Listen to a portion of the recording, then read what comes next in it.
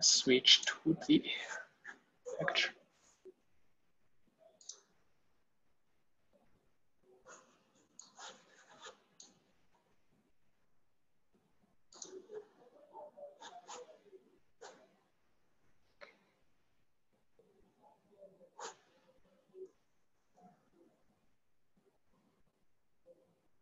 So last lecture, we've learned some two fundamental signals, unit impulse and unit step.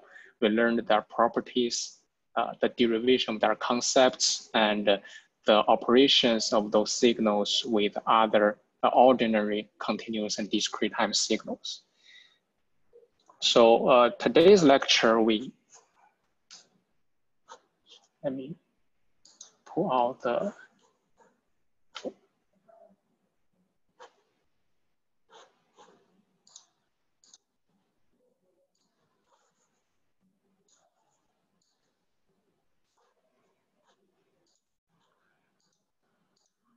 my apology for some interruption because I want to make sure that I can see the chat window during the class for all your questions. Let me change a little bit the display setting.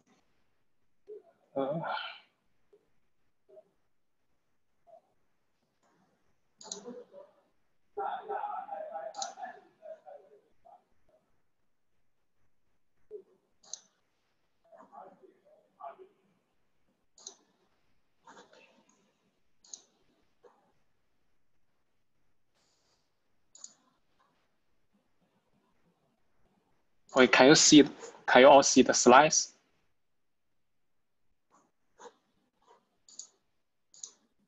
Okay.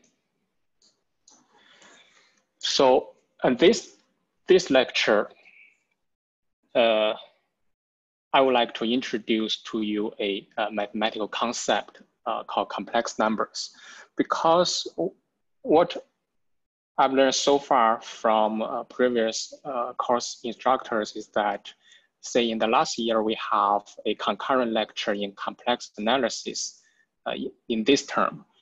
So you will learn about complex numbers from that lecture. But this year, if I'm correct, then we no longer have that course. So this signal systems course is the only course that you may get in touch with this concept. Why are the complex numbers important? From this course itself, we know that the central task of this course is to analyze signals. And later, when you get to know Fourier transform, you will get the sense that sinusoidal signals are actually a very fundamental category of signals for analyzing arbitrary signals. And there happens to be a natural interpretation of those fundamental sinusoidal signals as complex exponential signals. And to know complex signals, we need first to know about complex numbers. So that's why complex numbers are important for this class. And also complex numbers are actually very important for all the future classes that you will learn in this field of information engineering, because some scientific insights, if you want to review some scientific insights or facilitate some engineering designs in information theory, communications, networking, it is impossible to do so purely with the real numbers that you've known so far. So we need complex numbers, which is an extension to real numbers. So that's motivation to learn complex numbers. Well, technically, there are a lot of ways to motivate complex numbers. And here, I would like to choose one way to give you a view of how complex numbers are derived. Say we look at this equation, the quadratic equation with one variable, ax squared plus bx plus c, where a is not zero. A, b, and c are constants. And what is x? What are the roots x for this equation?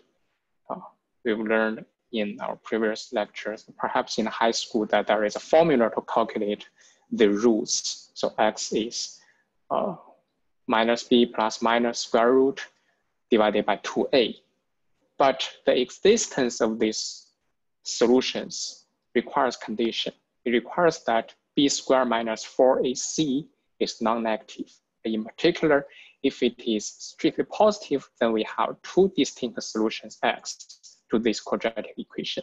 If it is 0, then it has one solution, or we can understand it as two identical solutions. But if b squared minus 4ac is less than 0, then unfortunately we don't have any solution because there's no square root for a negative number, right? That's what we learned in high school. But actually the phrase no solution makes the mathematicians very annoyed. They always want to find solution in any circumstance. And also the mathematicians like universal laws. They don't like to discuss by cases. So in which case there's two solutions, there are two solutions, in which case there's no solution. They don't like this kind of case-by-case discussions. So they wonder, is it possible to find two solutions even when b squared minus 4ac is less than 0, so that this quadratic equation always has two solutions as a universal law? And the key to this question is actually defining the square root of a negative number that motivates the complex number we are learning in this lecture. So to define square root for a negative number, let's first define square root for the easiest negative number, -1. So square root of -1, we know that it does not exist. It does not belong to any number that we know so far, because we know the square of any number must be non-negative. Therefore, we denote it by I, and we call it an imaginary number, because we just imagine that it exists. So then with this definition, we have the following. I squared is a negative number -1. If we consider minus I squared, so we can put a negative sign in front of I, just like what we can do with the ordinary number that we know. The minus I squared, we can just calculate the square respectively for -1 and I. -1 squared is 1, so it equals I squared, which is -1. Then from these two calculations, we know that plus and minus I are the two distinct solutions to the quadratic equation x squared plus 1 equals 0, because x squared equals -1. Then a generalization to any quadratic equation is that even if b squared less than -4ac less than 0, we can have two distinct solutions to this equation. We just change b squared minus 4ac to 4ac minus b squared, so that we have a square root of a positive number, which is well defined. But then since we flip the sign, we need to put an additional I to compensate for the -1 that is missing.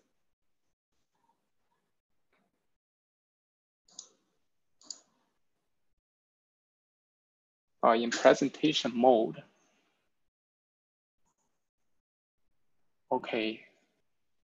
Oh, so you can see the slide in presentation mode, right? So which means you can see two slides. Okay, let me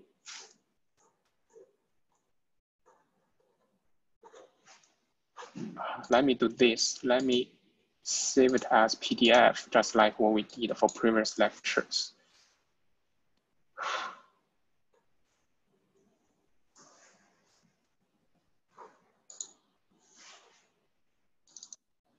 Okay. And let me change to full screen.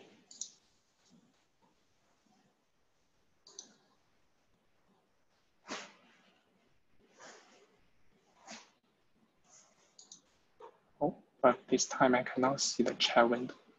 Wait.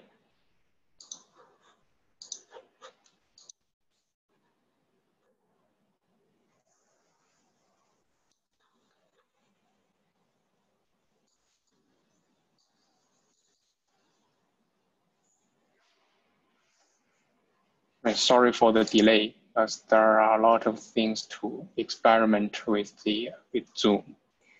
Now let me put the chat window to the other screen so that I can monitor it. Then we have full screen on the. Okay. So now it looks much better, right? Okay.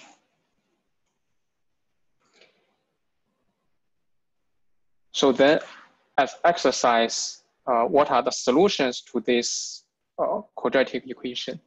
Well, it should not be hard, so let's do it in half a minute.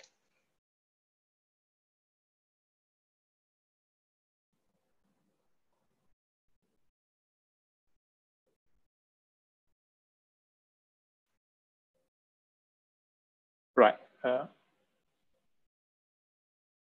This question, why is it cancelled?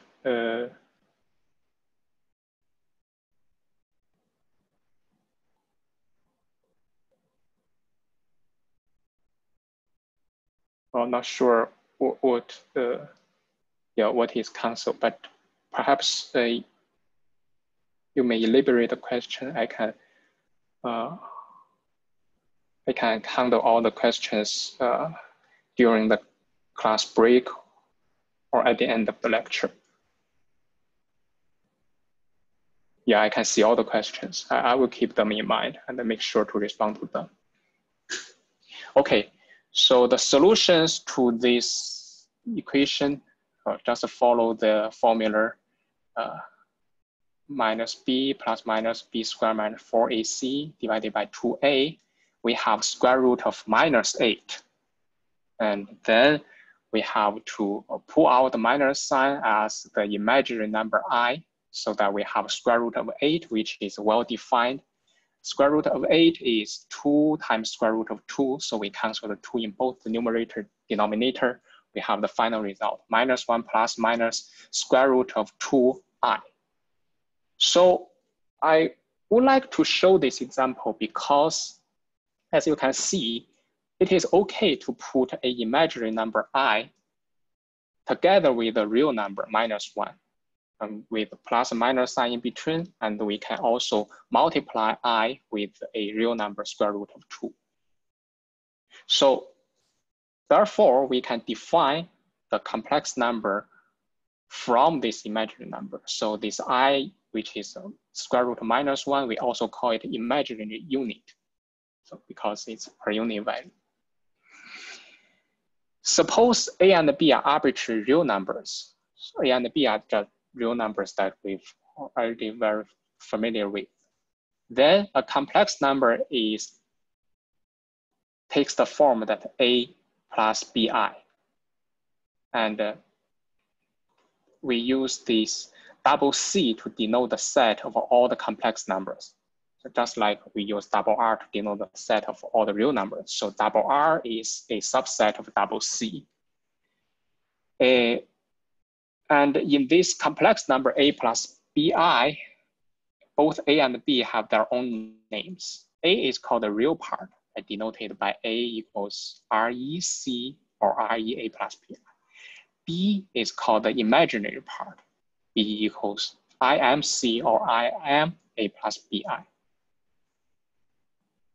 And since the real numbers, the set of real numbers is a subset of complex number C, means the real numbers are special cases of complex number. And also, similarly, imaginary numbers are special cases of complex number. So here are some examples of complex numbers. Minus I divided by 3, it is a pure imaginary number, but also a complex number in general. The imaginary part is minus 1 divided by 3. Pi, which is a real number that we've been familiar with, and it's also a complex number in general, and pi is the real part itself.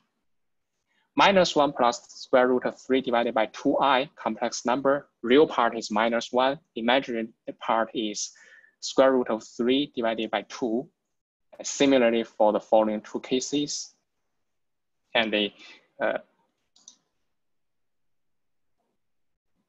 so the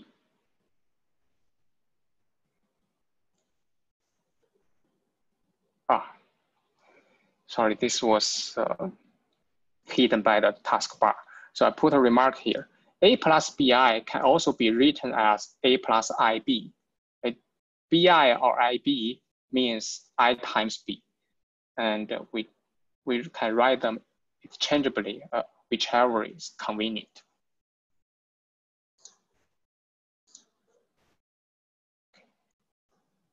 And here I would like to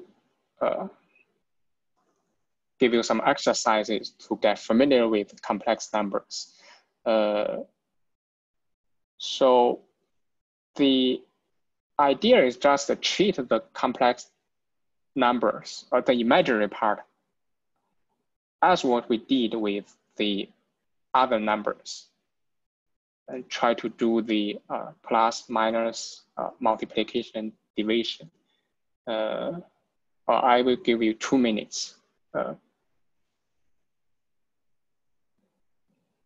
But don't worry if you don't know how to start with this, because we will go through them anyway.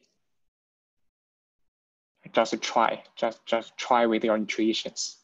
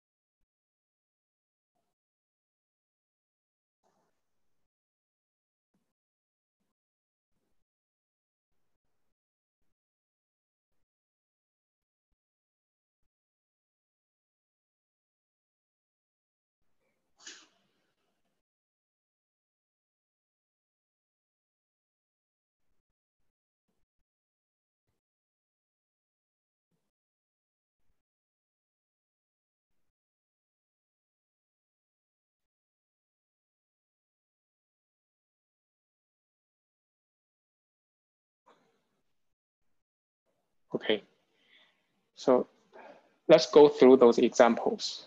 So I to the different powers, we know that, so here we start from I, which is I itself, I square with, by definition, is -1. Then I to the power 3, it just I square multiplied by additional I, so it's -1 times I minus I to the power 4, it's just minus I times additional I. So we have -1, which is 1. And if we have I to the power 5, it's I to the power 4 multiplied by additional I, so we have I. Also, we find the law that the I to the power different integers just a change in the cycle of 4, right? I -1 minus I, 1. So if we come to I to the power 227, 4 times 56 plus 3, so it just equals I to the power 3, which is -I. And in a similar manner, we can calculate I to the power 412, I to the power 1009. Then So the next group of examples a little bit involved because we have a square of a polynomial, 1 plus I square. So we can just expand this square using the same law as the real numbers. So we have 1 square, which is 1, 2 times 1 times I, which is 2I, then I square, which is here. And note that I square equals -1. And 1 minus 1 is 0. What we are left with is 2I. Then 1 plus I to the power 3 is just the result above multiplies additional 1 plus I. 2I times 1 is 2I, 2I times I, 2I squared, which is -2. So we have -2 plus 2I. So ultimately, we can always simplify the result to a standard format of complex number, which means a real part plus an imaginary part. Of course, either the real part or imaginary part can be 0.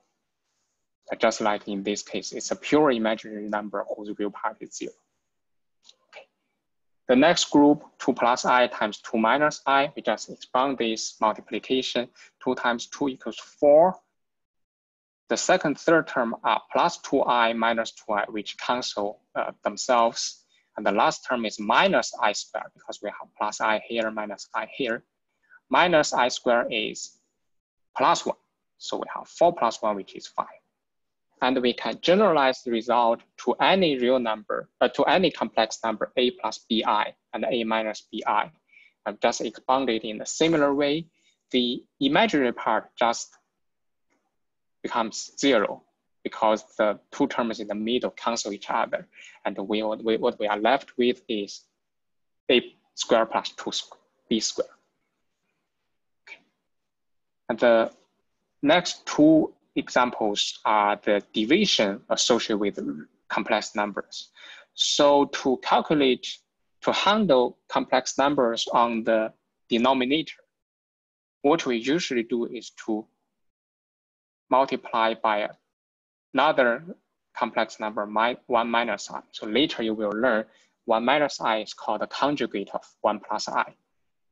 And the benefit doing so is that from the above example, 1 plus I times 1 minus I is 1 squared plus 1 squared, which is 2. So we have 1 minus I divided by 2, which is also the standard format of complex number, because both real and because real part is 1 minus 2, imaginary part is -1 minus 2, 1 divided by 2.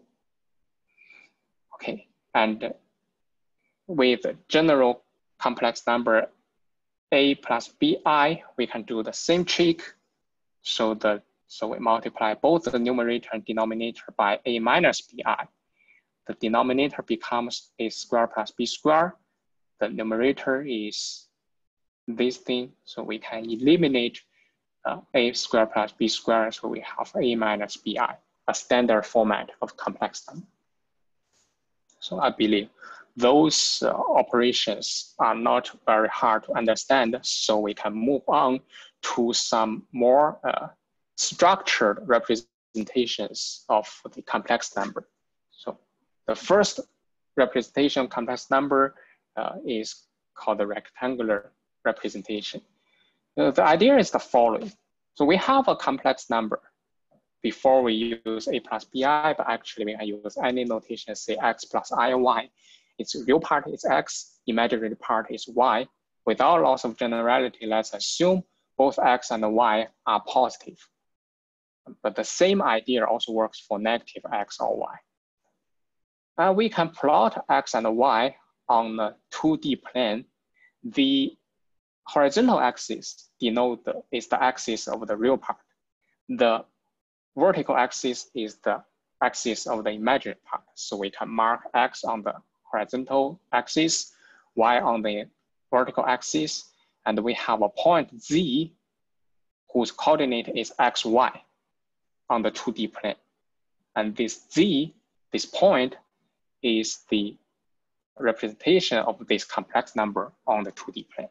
And also, we can plot this arrow from the origin to this point Z, and this arrow is a vector. So we know that we can use arrow to denote, to represent a vector.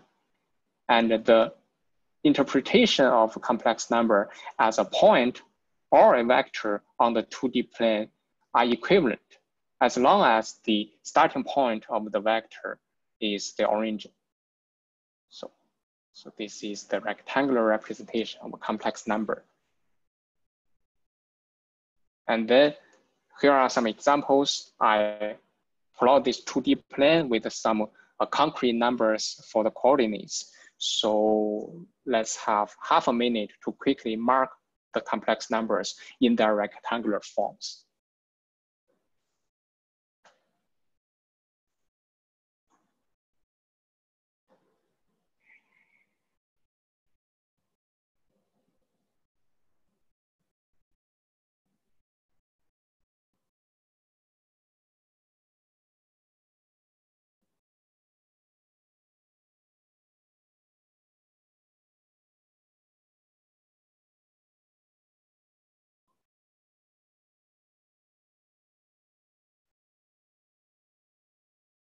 Okay. So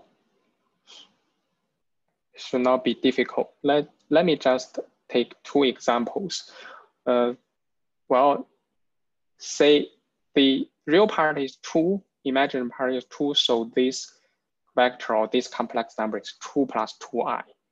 And then we come to the to this quadrant.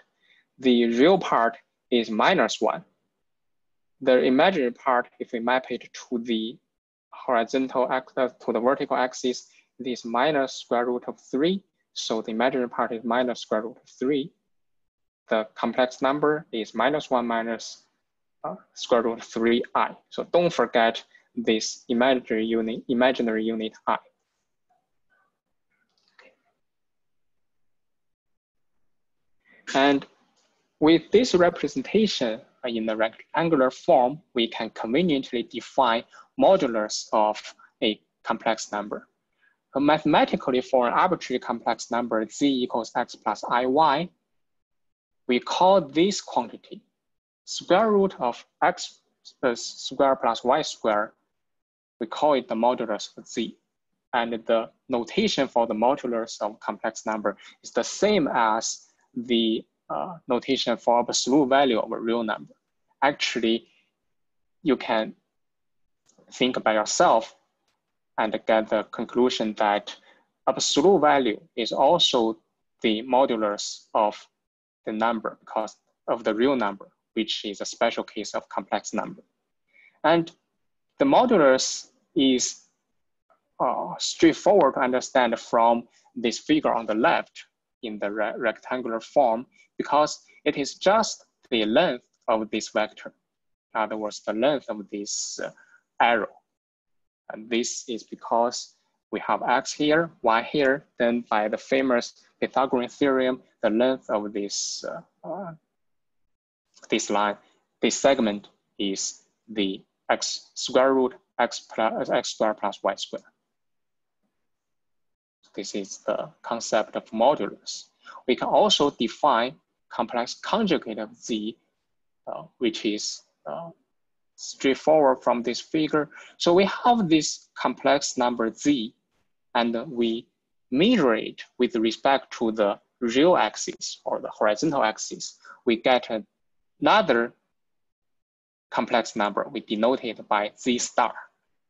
And if we compare z star and z, we find that they have the same real part x, but the imaginary part of z star is minus y instead of y, because we are mirroring it from y to -1. So mathematically, for an arbitrary complex number x plus iy, the complex conjugate denoted by z star is x minus iy. Sometimes we just call it conjugate for short.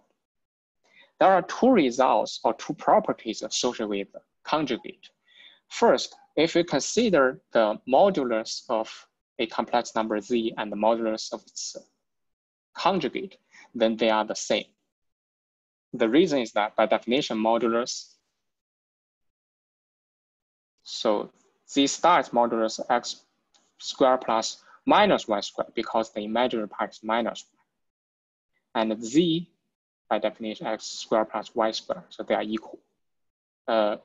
In the slide on Blackboard, there is a typo here. I wrote Z star, but I actually showed the modulus of Z star. Just correction here. And then the second property, which says Z times its conjugate Z star equals the square of its modulus. And we can get this result just by multiplying Z and Z star directly. Z is x plus iy, Z star is x minus iy.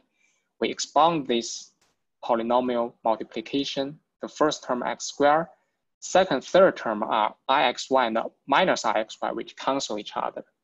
And then the last term is minus I squared y squared. Minus I squared is minus 1. So we have x squared plus y squared, which is the square of the modulus of Z. So when you apply this property, don't forget this square.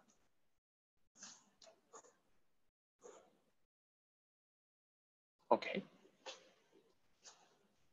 Using this rectangular form of complex numbers, it is also easier to calculate the addition and the subtraction of two complex numbers. Let's look at this example. We have two complex numbers. The first one is denoted by Z1, which is 1 plus 2i. The second one is denoted by Z2, which is 3 plus I. Then the addition of these two complex numbers are just the addition of their real parts and the reactive parts respectively. In particular, real part we have 1 plus 3 equals 4. The imaginary part we have 2 plus 1 equals 3. So the result of Z1 plus Z2 is 4 plus 3i. But if we plot these three complex numbers, Z1, Z2, and Z on the 2D plane, so I try to plot it as accurately as possible, Z1, Z2, and Z, we find that they form a parallelogram. And this is consistent with what we had when we add two vectors. Right? So Z1, Z2 are the two edges of the parallelogram, and their addition is just the diagonal.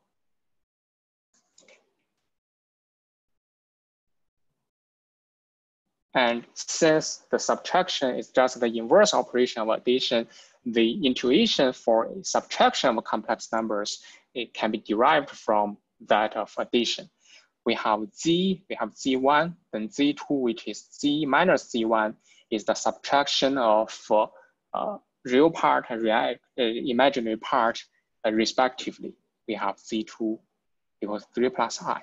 And we plot it on the 2D plane. So we have Z, we have Z1, which are two vectors. And the vector Z2, which is Z minus Z1, it's just an arrow that starts from the endpoint of Z1, pointing to the endpoint of Z. So this dashed blue arrow is the vector Z2. But an additional operation we need is to shift Z2 in parallel so that its starting point falls on the origin. The purpose of doing so is that only when the vector starts from the origin, we can have its endpoint having the same 2D coordinates as the vector. So if we move Z2 to the origin, then the endpoint of vector Z2, which is this black dot, has the 2D coordinates, which is the same as Z2. In other words, 3 and 1. So these are the understandings for complex number addition and subtraction from a geometric representation in the rectangular form. Actually, there is another form of representation to represent the complex number in a geometric manner. again, let's come back to this 2D plane. We have a complex number z, which is x plus. Well, here I will write jy.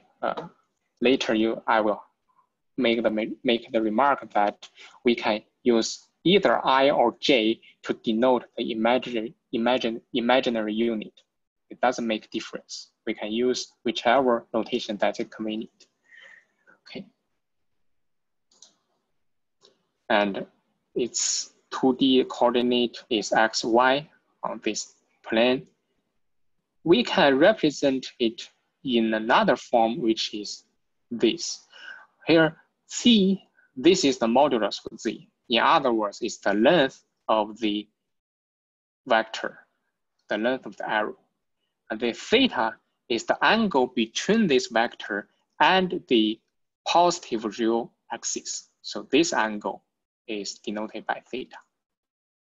So given any point on the 2D plane or given any complex number, we can uniquely determine it using two variables, using two factors. We can either denote it using its horizontal or vertical coordinate, or we can denote it using the length of the vector and the direction of the vector, while the direction is represented by the angle. And the latter way to represent it is called the polar form or the polar representation of a complex number. Here, let's recall that the modulus of z is x squared plus y squared square root. And theta is the angle of z. Mathematically, we have cosine theta, which is this edge divided by this edge. In other words, x divided by z modulus. Sine theta, which is this edge divided by this edge, which is y divided by z modulus. Note that the modulus on the denominator are always positive, but the numerator, either x or y, can be positive or negative or zero. So these relationships about cosine theta and sine theta hold regardless of the signs of x and y. So later we will illustrate this further using some examples. Here are those complex numbers we've already marked on the 2D plane using the rectangular form. Then as a practice, please try to convert those from the rectangular form to the polar form. Here in the blue color, I give you some commonly used sinusoidal sine cosine values of angles to facilitate your conversion to the polar form.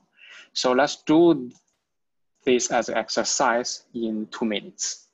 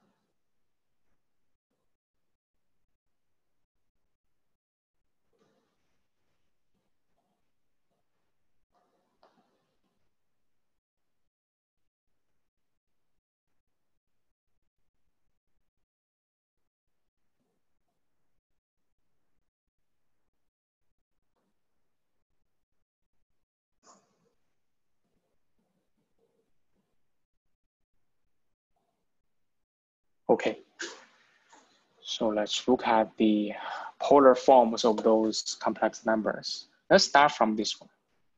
2 plus 2i to get its polar form, what we need to calculate are its modulus and angle.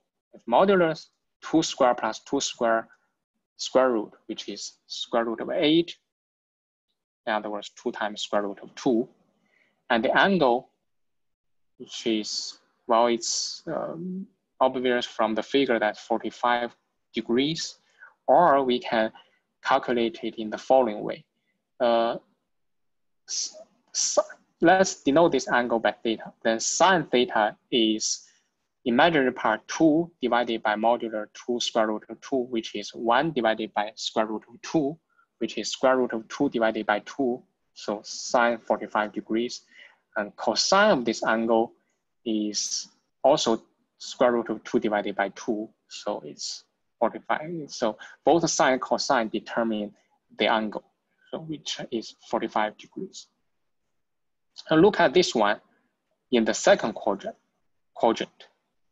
So the modulus is always easy to calculate because it's just square root of 1 plus 1 is square root of 2.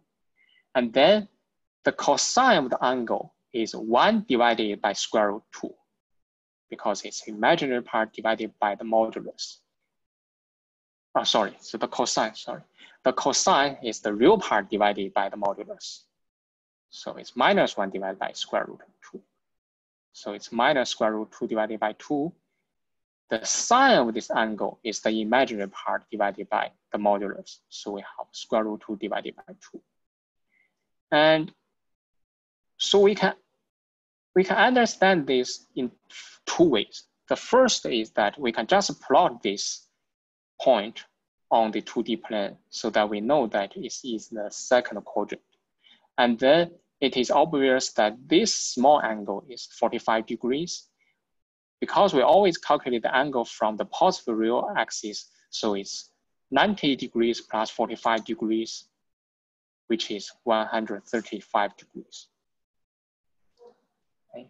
The other way, which is more straightforward, is just, well, it needs your memory. You need to memorize a little bit how the sine and cosine changes on the 4 quadrant. So on the first quadrant, both cosine and sine are positive. Second quadrant, cosine is negative, sine is positive. Third quadrant, cosine negative, sine negative. And the fourth quadrant, cosine positive, sine negative. So if you remember this, then you can calculate sine and cosine.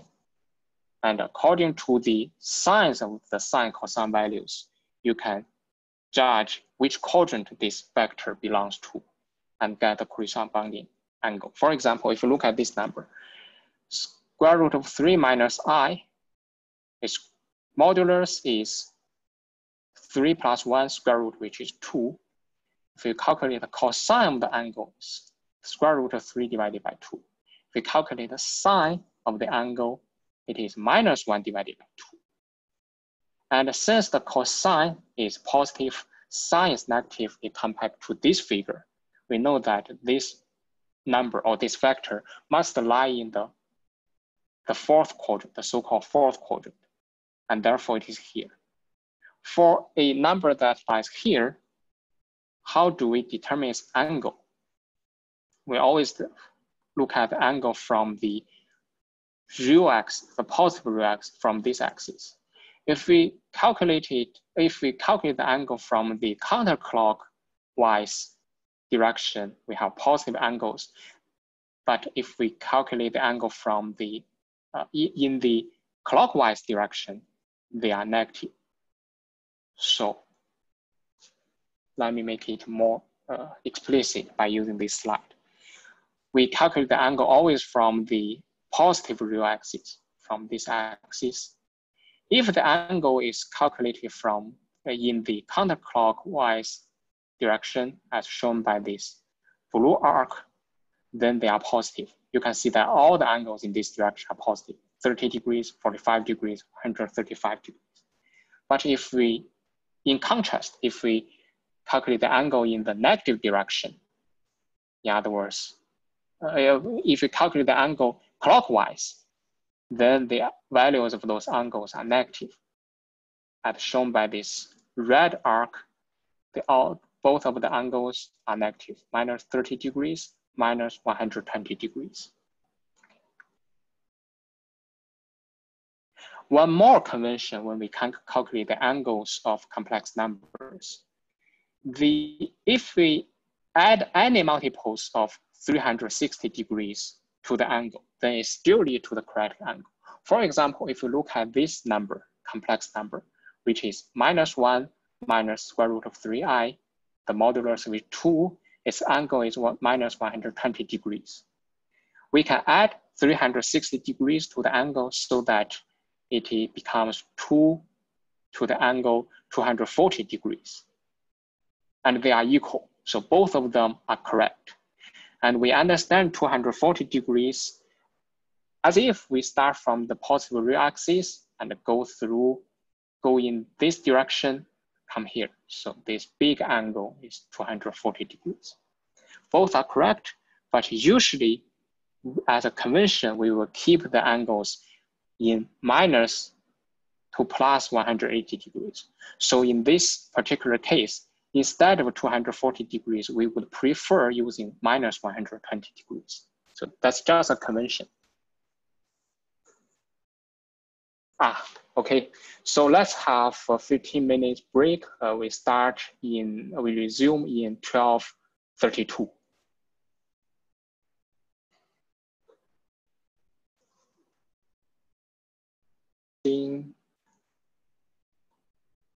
Okay, everything is set up. Okay. The solution to this exercise, well, we can do the multiplication just like what we did with the expansion of polynomials, right? Now put them together, have 4 terms after the expansion. First term, 1 times square root 3 divided by 2. Second, third term are the 2 terms with i's. The second term is this, the third term is this. Last term is square root of 3 times 1 over 2 times I squared. Here, I did one step further, just replace the I squared with -1. So that's why we have minus sign here.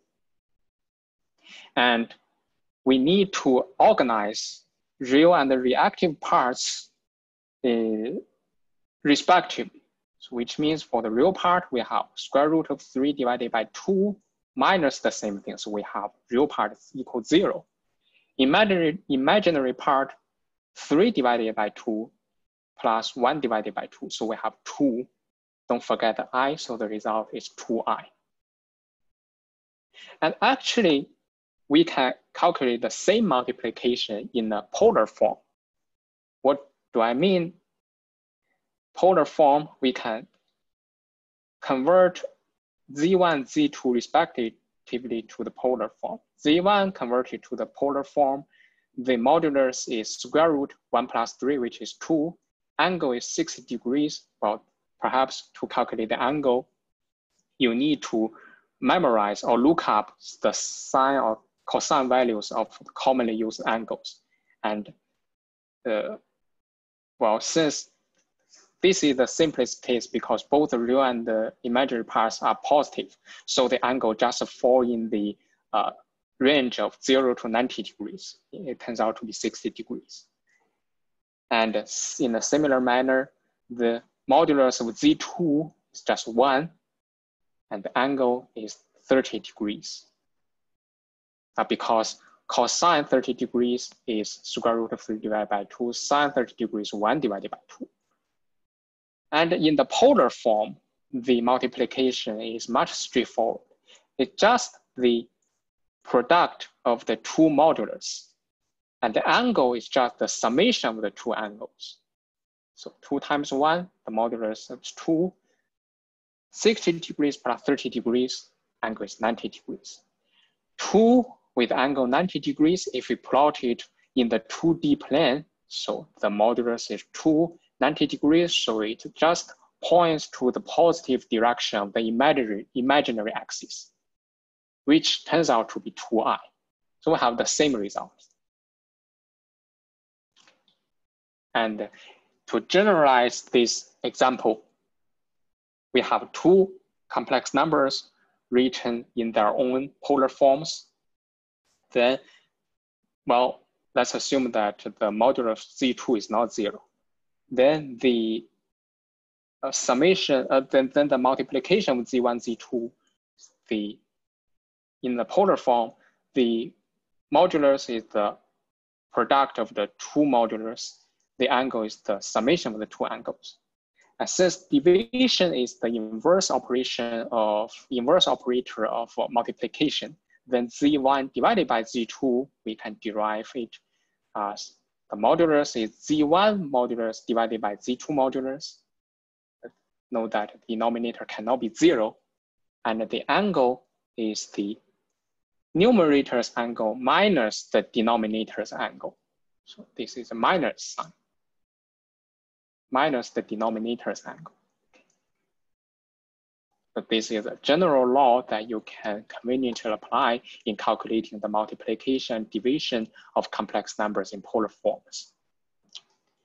Actually, we can also redefine the concept of complex conjugate in the polar form. So recall that for x plus iy, its conjugate is x minus iy. And we write both numbers in the polar form. Say x plus iy took the polar form z absolute value angle theta.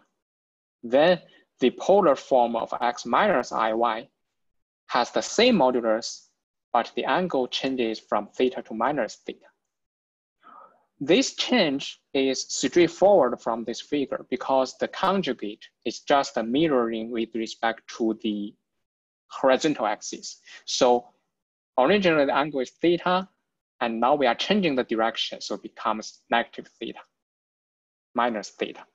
And it can also be obtained in mathematical derivation because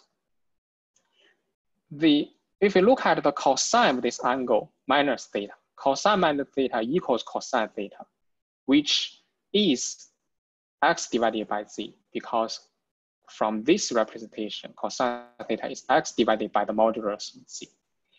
Sine minus theta is sine theta with a minus sign in front.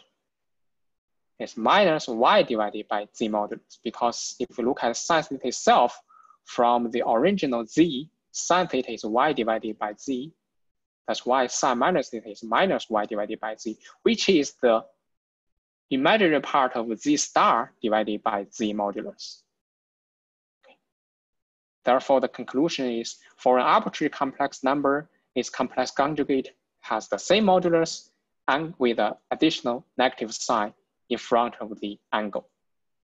And this theorem, z star equals z modulus square, still holds, but it can be proved much easier using the polar representation, because from this formula, z times this z conjugate is just the product, the modulus is just the product of their modulus, but their modulus are equal. Both of their modulus are z modulus. And if we look at the angle, it's the angle of z plus the angle of z star. But the angle of z star is minus theta, so it's theta minus theta is 0. So we have some complex number whose angle is 0. It means this number just lie in the real axis. So it's a real number, just the real number z modulus square. Okay, this is a complex conjugate redefined in the polar form.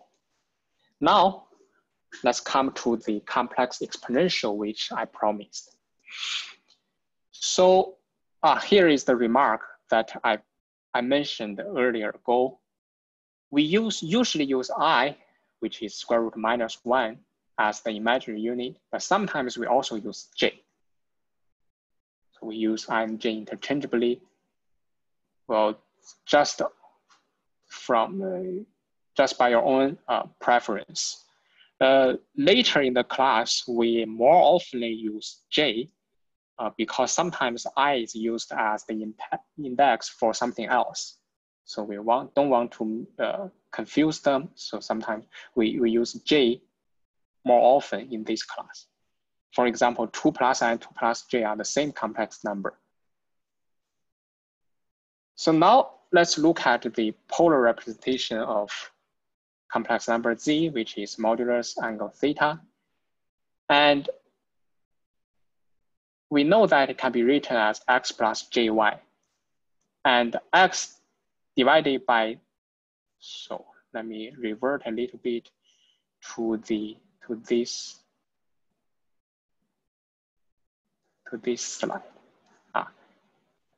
So that should remind us about this relationship. Cosine theta is x divided by z modulus, sine theta y divided by z modulus.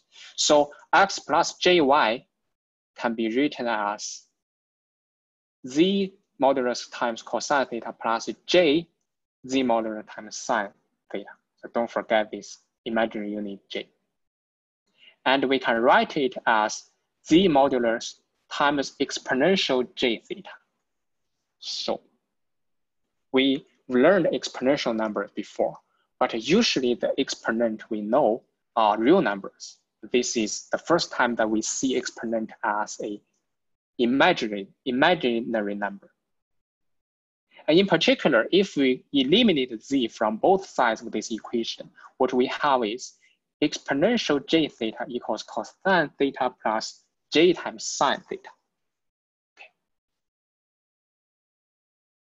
And let me explain a little bit how we obtain this relationship. Actually, this relationship is obtained by applying the Taylor expansion to any continuous function. So let's say we have a general function f of x, which is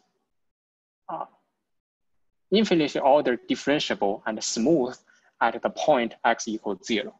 Then we can write f(x) in its Taylor series form, which is f of 0 plus a first order term of x. And the coefficient for this first order term is df dx taking value at x equals 0. And then followed by a second order term, x squared divided by 2 factorial. And the coefficient, the additional coefficient in front of the second order term is the second order derivative of fx taking value at x0. And so on. We have third order term, fourth order term until the infinite order. Applying this Taylor series to the standard exponential functions, see we have exponential x. Then the 0 order term just replacing x with 0 because we are expounding it in Taylor series with 0 as the reference point. The first order term x, in front of it is coefficient dex dx, which is e of x is e to the power x itself. Then we have e to the power x taking value at x equals 0, so e to the power 0. Second order term, third order term, and so on. But for all those terms, the coefficients are the same because if we take the any order derivative of exponential x, it still keeps to be itself. So we always have e to the power x taking value at x equals 0. So e to the power 0, e to the power 0, and so on. E to the power 0, we know that it equals 1. So exponential x, the Taylor expansion is 1 plus x squared divided by 2 factorial, x cubic divided by 3 factorial, and so on. This holds for any x. And before we only know that it holds for real number x, but actually it holds for imaginary number x as well. So without loss of generality, let's replace x with an imaginary number j theta. Just replace x with j theta. But note that we have j theta square. We leave theta square on the numerator, but the j square becomes -1. And j theta cubic, we have theta cubic here, j cubic, we've seen it in the previous example, is -j, so -j, don't forget the minus sign. And then fourth order term, j theta to the power 4, we have theta to the power 4 times 1 because j to the power 4 is 1, as we see from the previous example. Note that j to the power of n changes with n in the cycle of 4. So every time n to change n to n plus 4, j to the power n come back to itself. And then we organize this Taylor series for exponential j theta in 2 parts. The 2 parts are respectively the real part and the imaginary part. So this come to the real part because it does not have j. 1 minus theta squared divided by 2 factorial plus theta to the power 4 divided by 4 factorial, and so on. And similarly, for the imaginary part, which has this j in front, they are the 2nd term, the 4th term, the 6th term. So theta minus theta to the power 3 divided by 3 factorial. So all the theta to the odd number powers are in the imaginary part, and to the even number powers are in the real part. So this is exponential j theta. We put it here to remind us. And then let's move further to cosine theta and sine theta. We can also expand cosine theta and sine theta using the same Taylor series law, using the same equation here. So just consider fx to be cosine x and substitute x with theta. We have the following. The first term is replacing theta, is obtained by replacing theta with 0, so cosine 0. Second term, with the first order term, we have theta here. The coefficient, we first calculate the derivative of cosine theta, which is minus sine theta. Taking value at 0, we have minus sine 0, which is 0. So actually the first order term becomes 0. In a similar way, the second order term, so we have the second order derivative of cosine theta is the first order derivative of minus sine theta, which is minus cosine theta. Taking value at 0, we have minus 1, so minus 1 here. In a similar way, we can get the full Taylor expansion of cosine theta, which is this. I will skip the Taylor expansion of sine theta because it just applies the same equation here. The result is this. If we compare cosine theta, sine theta with this expression of exponential j theta, we find magically that cosine theta equals the real part of exponential j theta. Sine theta equals the imaginary part. So we have exponential j theta equals cosine theta plus j sine theta. Okay. So that's the derivation of this relationship. And therefore, for a complex number written in the polar form z modulus angle theta, we can equivalently writing it as z modulus exponential j theta. Because both of these forms, both the standard polar form and the complex exponential form, so we call the latter the complex exponential form because we have complex number on the exponent. Both forms only requires the modulus and the angle. So in the future, we will not distinguish the polar exponential forms.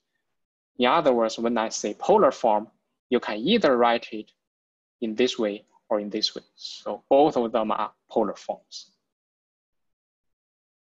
Okay. And we can rewrite the multiplication formulas in the polar exponential forms. So polar forms, we can change them to exponential j theta 1, exponential j theta 2, theta 1, theta 2 are respectively the angles of z1 and z2. And then modulus are the multiplication, angle is the summation. For division, modulus is the division of two modulus. The angle is the subtraction of the angles. And it is more straightforward to understand this exponential form because if we consider z1 times z2, so the multiplication of modulus just copy down here. And we have exponential j theta 1 times exponential j theta 2. We've learned that if we have e to the power a times e to the power b, then we get e to the power a plus b. This also holds for imaginary number. So exponential j theta 1 times exponential j theta 2, we have exponential j theta 1 plus theta 2.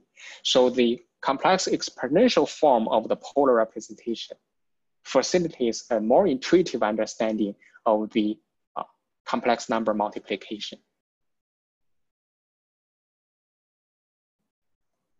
No, the derivation of this Euler's, oh, by the way, this, I forgot to mention, and I forgot to put on slide that this equation is called the Euler's equation. The derivation of this equation is for your interest only. I will not examine this derivation itself. Now, let's come to a exercise. This exercise, let me give you 3 minutes. 3 minutes for it.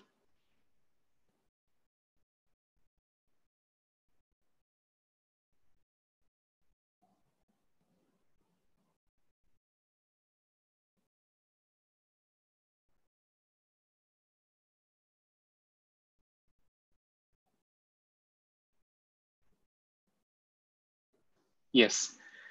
The complex plane is very similar to the XY axis plane, although we don't call it XY. We use real and imaginary to replace XY, yes. And I received this private question, why the angle after modulus is equal to cosine theta plus r? So if you're asking why this angle equals cosine theta plus j sine theta, that's exactly what I derived in these 2 slides. So the angle in the complex exponential form, complex exponential using the Euler's equation, it is a complex number whose real part and imaginary part are respectively cosine and sine.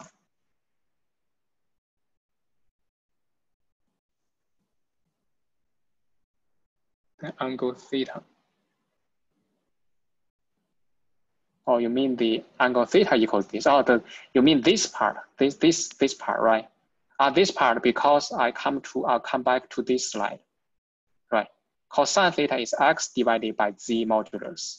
So x equals cosine theta times z modulus. And similar, y equals sine theta times z modulus. Because it is also x plus jy, so that's why it can be written this way.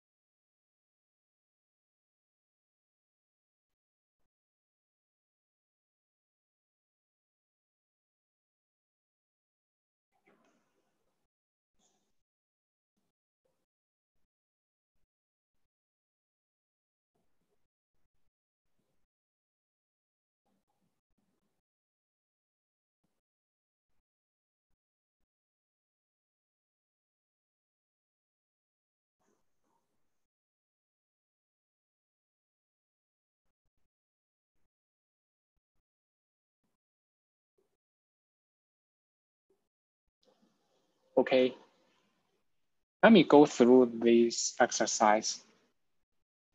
Express both numbers in polar form. So polar form, let me recall this procedure. We first need to calculate their modulus. Z1 modulus is 1 plus 3 square root, which is 2. And then we look at its angle. So after we extract the modulus 2, what is left is 1 over 2 plus square root of 3 divided by 2j. And the real and imaginary part corresponds to the cosine and sine of the angle. And by looking up or by memory, you know that 1 over 2 is cosine, pi divided by 3. Square root of 3 divided by 2 is sine, pi divided by 3. So this using what we already learned is exponential j to the power pi divided by 3. So as I said, we can just leave this as is because it's already the polar form. And similarly, z2 modulus square root of x squared plus y squared, which is 4. After extracting 4, what's left in the brackets are the cosine and the sines of theta. And here, because cosine is positive, sine is negative, we know that this angle must lie in the so-called fourth quadrant. So this part. That's why it's minus pi divided by 6. And if you look up those cosine and sine values, they are exactly the same as those two numbers. And therefore, the angle is minus pi divided by 6. So you can put the minus sign anywhere, even in front of the imaginary unit j. This is also a valid polar form of the number. If we plot them on the complex plane, z1, the length of the vector is 2, and the angle is pi divided by 3, 60 degrees. z2, the length of the angle is the modulus 4. The length of the vector is 4. The angle is minus pi divided by 6, minus 30 degrees. Since it's minus, so we count it clockwise from the real axis. That's z1, z2. Calculate z1 and z2 in both rectangular and polar forms. In rectangular forms, we just expand their multiplication in 4 terms. The first and the last term are the real part. The last term we have minus j squared to square root of 3. Replace minus j squared with minus 1. So we have plus 2 divided by 2 square root of 3. And the 2 terms in the middle, both carrying an imaginary unit j, so they can be put together. So 6j minus 2j. The result is 4j. For the real part, the result is 2 square root of 3 to square root of 3, so 4 square root of 3. But the polar form is much more straightforward. We've already calculated the polar form in the slide above. And the modulus of the product is just the product of the modulus. 2 times 4 equals 8. The angle of the product is the summation of the 2 angles. So it's summation of pi divided by 3 and minus pi divided by 6. So we have 8 exponential j pi divided by 6.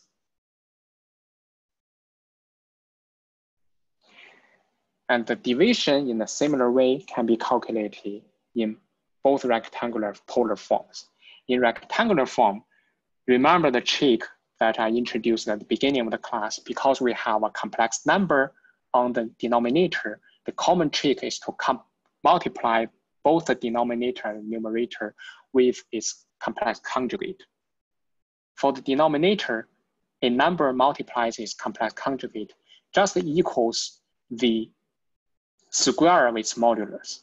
So in other words, the real part square plus imaginary part square. And for the numerator, the calculation need to be more careful because we need to get the full expansion with the 4 terms. Organizing the real and the imaginary part respectively, we have the numerator as j times 8, denominator is 16, so j times 1 over 2. But in polar form, it's much simpler. Just write both denominator and numerator in the polar form. Modulus is division of the 2 modulus, so 1 over 2. The angle, you need to be careful, is the angle on the numerator minus the angle on the denominator. But the angle on the denominator itself already has a negative sign. So we have 2 negative signs here, which is pi divided by 3 plus pi divided by 6, which is pi over 2. And actually, those 2 answers are the same. In other words, exponential j pi divided by 2 equals j, which you can plot by yourself on the complex plane because it's just a number that lies on the vertical axis. In other words, the imaginary axis. Yes, for the private question, can I write z modulus angle? In polar form, you can write either in as complex exponential or use the standard form, modulus angle. Either way is okay. And from an observation from this example is that it's usually simpler to calculate multiplications and divisions in the polar form. That's much simpler. Okay.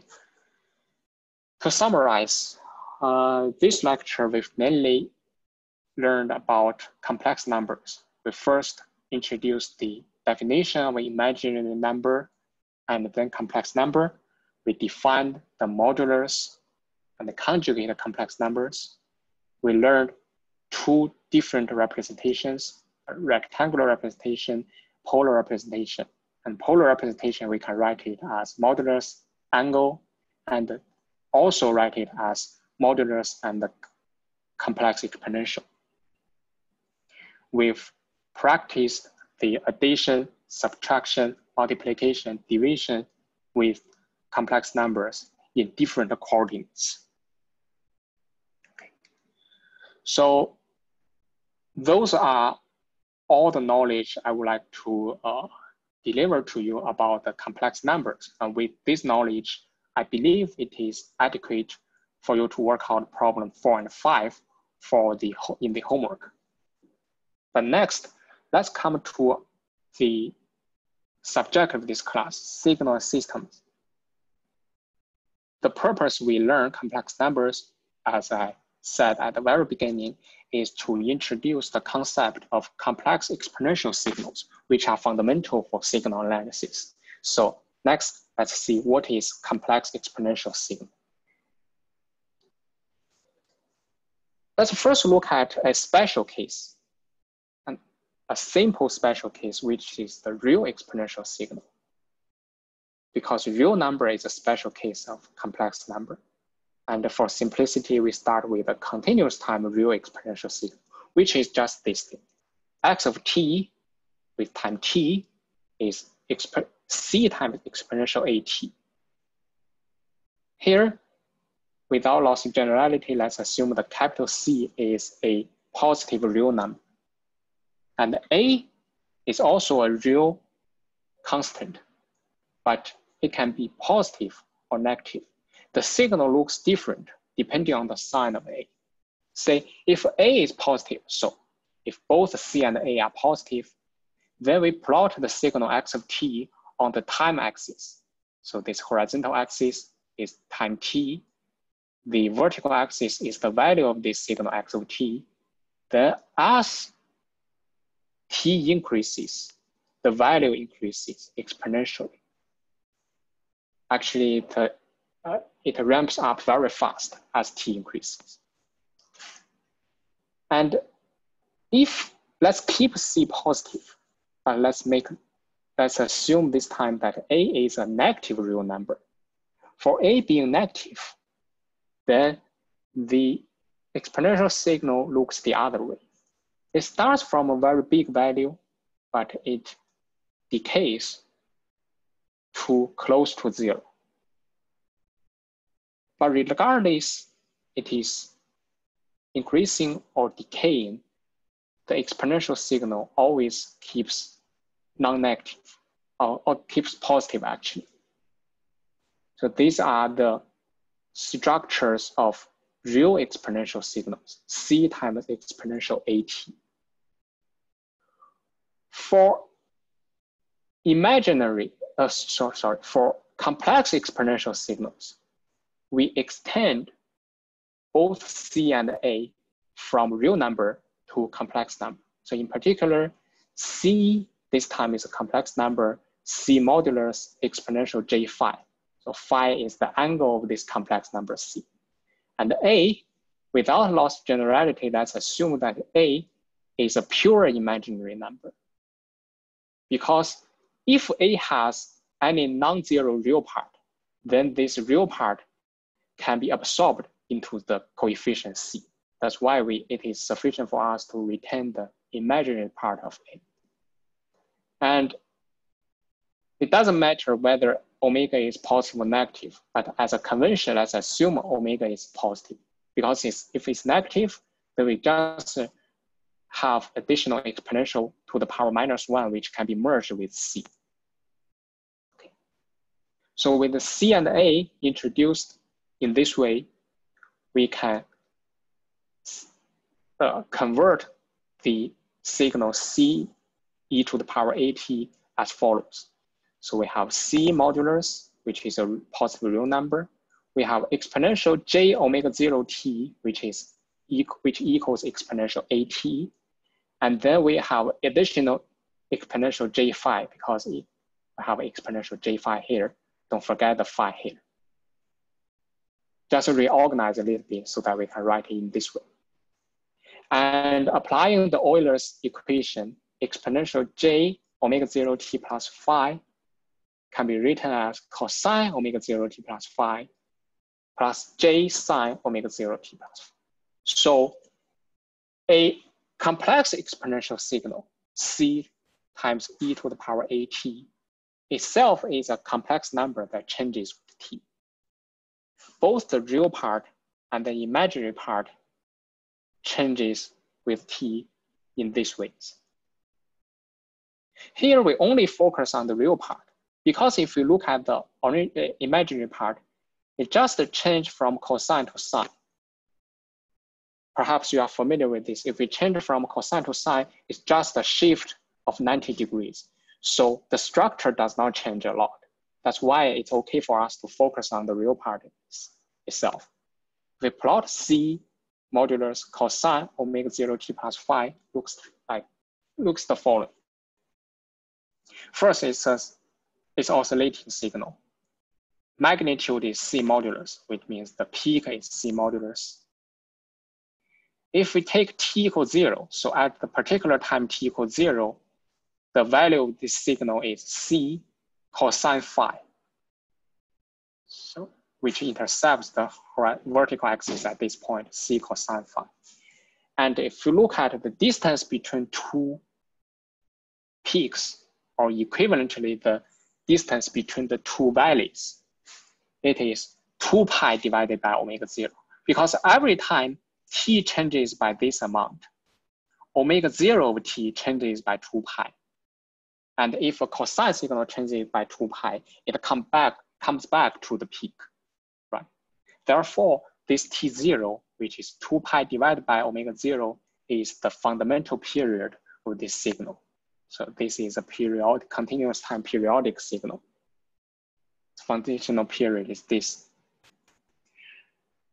And further, if we increase the parameter omega 0, the signal will oscillate faster or slower. So let's think about this question. So how to understand this? If omega 0 is larger, means we increase omega 0, this t0 becomes smaller, which means the distance between these two peaks are smaller. If it becomes smaller, then it oscillates more frequently. So the answer is A, it will oscillate faster, equivalently more frequently. Therefore, omega 0 measures how frequent this cosine signal changes. Or to generalize the statement, it measures how frequent this complex exponential signal oscillates. Therefore, it is called the fundamental frequency of the cosine signal. And also it is the fundamental frequency of the complex exponential signal. Because cosine and sine signals are changing the same way, just a constant pi over 2 difference. Okay. And the relationship between fundamental period and fundamental frequency is the following. If we multiply the fundamental period and the fundamental frequency, their product is 2 pi. So these are the concepts of fundamental period and frequency for the complex exponential signal. Now, let's extend this concept a little bit more In the previous slide, we consider A to be a pure imaginary number. And I said, if we have a non-negative real part for A, let's denote it by R, then we just have an additional exponential RT here. Then everything keeps the same except this exponential RT. But pay attention that this exponential RT changes over T. So this time, the magnitude of this oscillating signal is no longer constant, but the magnitude itself changes over time. For R larger than 0, exponential RT is ramping up over T. And if we multiply it with the cosine, then we have an oscillating signal whose magnitude of oscillation ramps up over time T. On the other hand, if we have R less than 0, exponential RT is decaying with time T. So the magnitude of this oscillating signal is decaying, approaching 0. In this case, if we measure the distance between the two peaks, so if we measure the distance from this peak to this peak, it's still the same as the last slide, which is 2 pi divided by omega 0. The only thing that changes is the magnitude of this oscillation changes over time T. So this is a generalized form of complex exponential signal. It not only oscillates according to the fundamental frequency omega 0, but its magnitude also changes according to the real part of this exponent A. These are the real-time complex exponential signals. Of course, we have a real-time concept, we have a corresponding, we have a discrete time counterpart. The discrete time complex exponential signals are a little bit more complicated. Since already towards the end of the class, I would prefer to have an early release today, and we will learn discrete time complex exponential signals in the Friday lecture. And don't forget that starting from this week, the second lecture on Friday will be TA tutorial. We will stay in the same Zoom room as the ordinary lecture. Okay, see you on Friday. Thanks.